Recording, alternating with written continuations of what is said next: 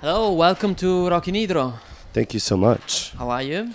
Good. Enjoying the sun, the weather? Yes, and I love it in Bologna too, so this is good. The weather's good. It wasn't so good for Fatboy Slim, I hear. Yeah, exactly. These things happen, you know? Yeah. This is not your first time in Italy. No. And so maybe you have an idea of what you might like from the crowd of a festival in Italy. You know, I've only been to like northern Italy, meaning Torino and Milano and Bologna. Never been to the south, so these are different places.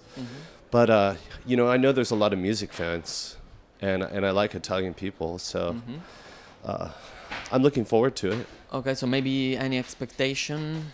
No, I just want people to have a very good time. It's unfortunate we have such a short set, but that's okay. There's lots of good bands today, so, you know. Yeah? Yeah. But you have a huge discography. Yeah. Yeah, can you tell us more about that? I don't know, about inspirations or... Well, I love music. See, I never wanted to be a rock star. To me, can I cuss? Do you guys cuss?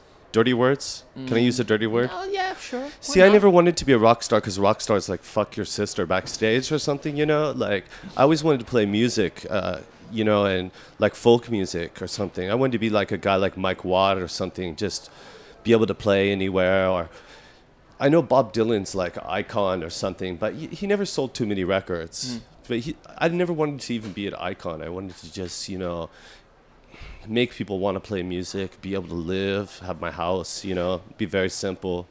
So that's what I've done over these years, you know, over 24 years. It's a nice way of life. Yeah, it took a while to build up, but now we can play anywhere in the world, and you know, it pays for itself. We have a big boss and all these things, you know. I have employees, so Yeah. you know, have a record company, so I put out other bands, you know, from around the world. So you have anyone you want to suggest us?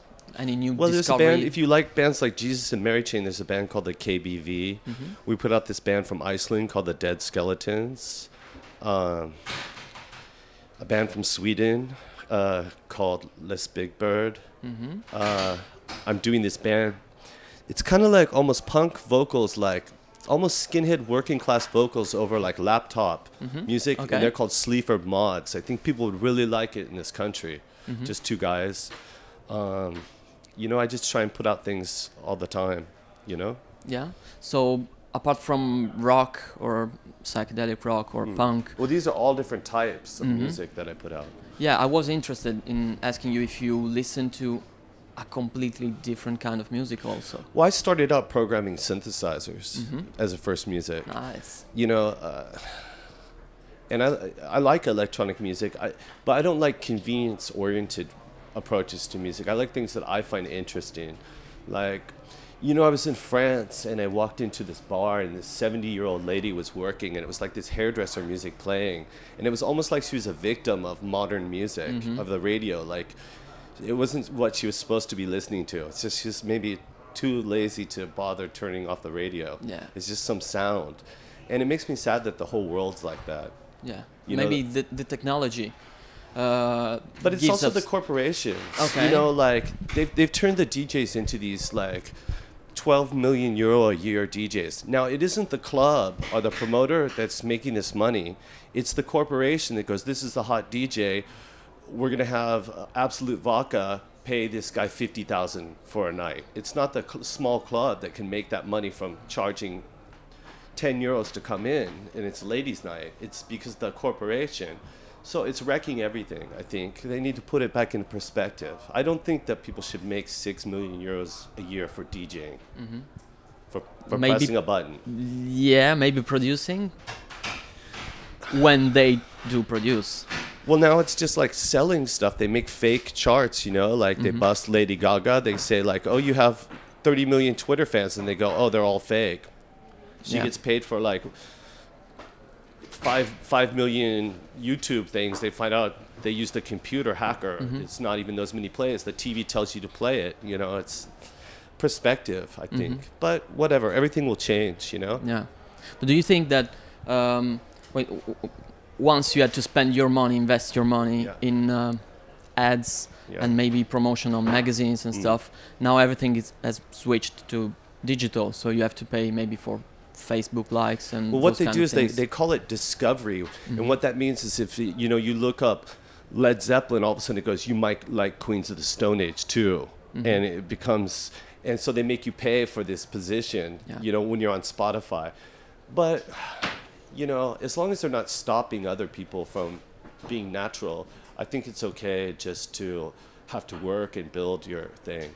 See, like, I live in Europe in Berlin, but also, this is common, I think, being an American, like this different kind of American, the natural kind of immigrant American is you like the underdog, the guy that came from Italy and, like, has a nice place now, right? Yeah. So I kind of like this having to work for your thing instead of somebody just pressing a button.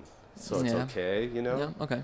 Because you have to understand in my 25 years or whatever, just from this band, I watched everybody in NME, all the magazines, everybody who they told me was famous, every single band with the big bus, the headline slot, I watched everybody fail. Everyone is out of business. I watched every guy from every record company, corporation, lose his job.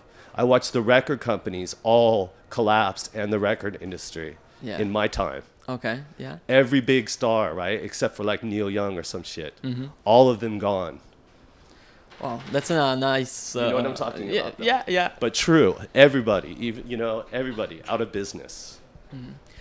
So if you want to have a final shout or, a message, just not even concerning this one, whatever comes up to your mind.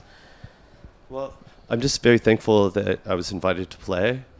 And it's a beautiful day. I'm looking forward to it, and that's all, Yeah, that's wonderful. Good enough. Yeah, that's part of the music. That's music. Well, the thing that I love about music is the energy that brings people together and keeps them together. That's, for me, what it's about. Yeah. You know. Cool. Thank you, Dan. It's my pleasure.